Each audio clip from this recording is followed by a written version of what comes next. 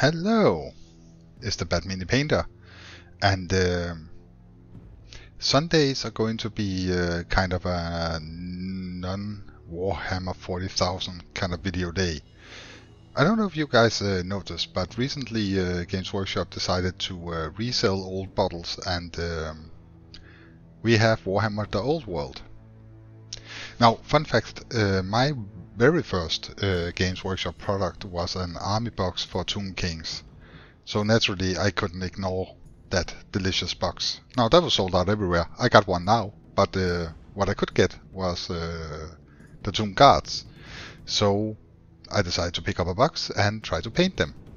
I base coated them white, and then I decided to go over all the bone parts with Ivory Tusk, which is an eggshell off-white from Two Thin Coats. Now, the look I was going for with the bones is not the classic skeleton Ushabti bone look, but I wanted a more cold and grey kind of bone, like you see in the box art. By the way, I love the retro kind of boxes. It's just it tickles my my inner child. So I give it a layer of that, and then I go over everything with a light grey wash from Vallejo. It's really good at shading whites, because it's not heavily pigmented. It's kind of subtle, but you can definitely see a difference without it just making everything grey. So stuff like the teeth and all that good stuff is already highlighted now, or the details are brought out. Next I take a white star, also from Two Thin Coats, and I do a light dry brushing. And it was around this point that I realized that these models are going to kick my ass. There are so many details, and everything kind of blurred into one big mess for my eyes. Yeah, first recommendation is wait until you've painted the shields before you glue them on, because when they're on there, they're like the details, the arm inside, the straps are absolutely impossible to get to. I decided to do most of the fabric in Eclipse Grey from scale 75.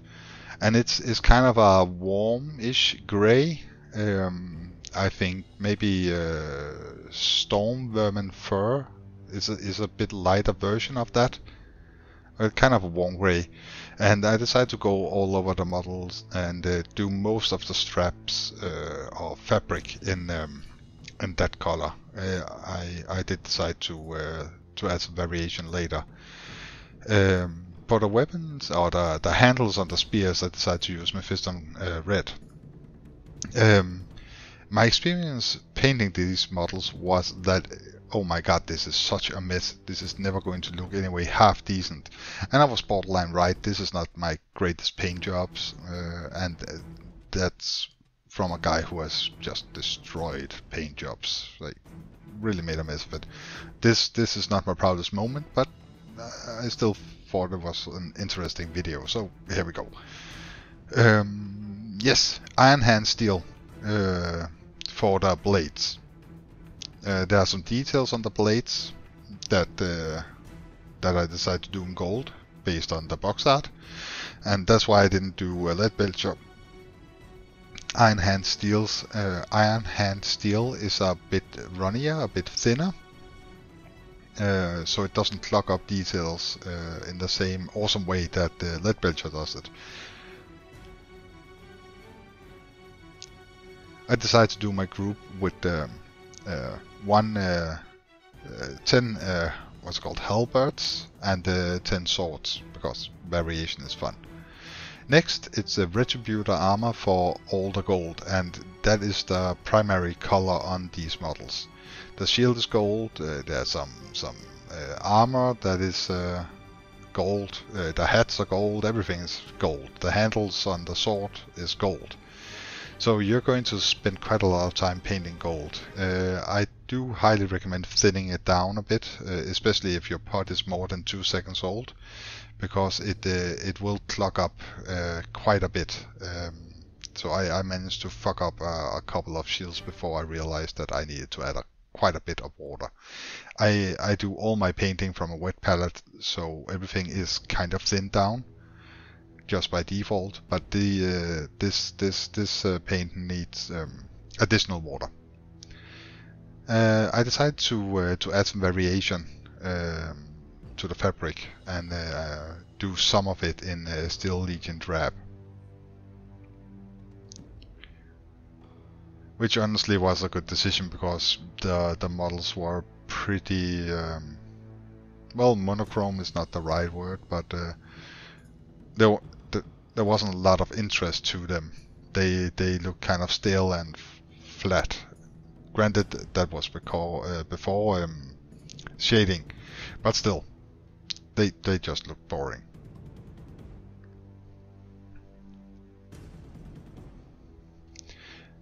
Finally, Reichland Flesh Shade for all the gold, all of it, and there's a lot. And it adds some warmth, it adds some details by running into all the recesses, some gradation, so it's not just this flat gold, but everything starts to come alive slowly.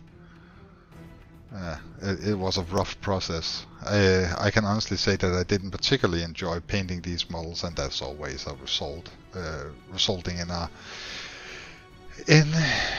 less than ideal end product. I decided to do black wash for all the fabric and the weapons. I went back and shined up the handle just a little bit. I was about to say polish it, but there's a masturbation joke in there. You don't have to look hard for it. There are some white details on the shields, and I decided to use Corax white after shaking the pot for 19 hours. I don't know what exactly is wrong with Citadel whites, but they just break apart. They need to rework the recipe because your competition is beating the living shit out of you on that point. I think it's the pots, honestly. It's yeah. And as one of the final details, the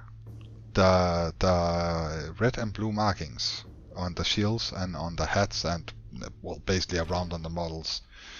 I decided to use Mephiston red for the red parts and Kaeldor sky for the blue, because it's a nice shiny blue. And honestly, at this point, I was just really tired of painting these models, so I decided to be kind of sloppy. I know I'm generally sloppy, but this time it was on purpose.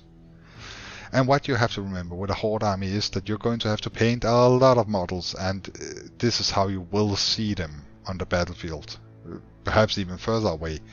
But this is how they're gonna look. So putting an insane amount of time into every single model doesn't really make a lot of sense. It's solely up to your personal pride. Your opponent is not going to notice if one skeleton has something missing, or if a color splotch is on the bone, or if you missed some fabric, or 19,000 handles as I did.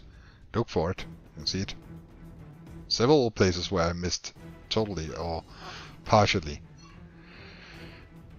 But my Tomb King army has started. And I know it's not Warhammer 40k, and I should, like, that's what I'm doing, and most of my subscribers is probably here because of that, but come on, like, nostalgia. So I bought the army box. I bought pretty much all the boxes for the Tomb Kings that has been released as of right now, and I will be painting them up. So it will probably be Sunday video content. So I really hope you enjoyed this, because I sure as hell didn't enjoy doing the painting. Jesus Christ. Thank you so much for your time. I know it's valuable, I know it's limited, and I really do appreciate that you decide to spend 10 minutes listening to me rambling on and my horrible footage.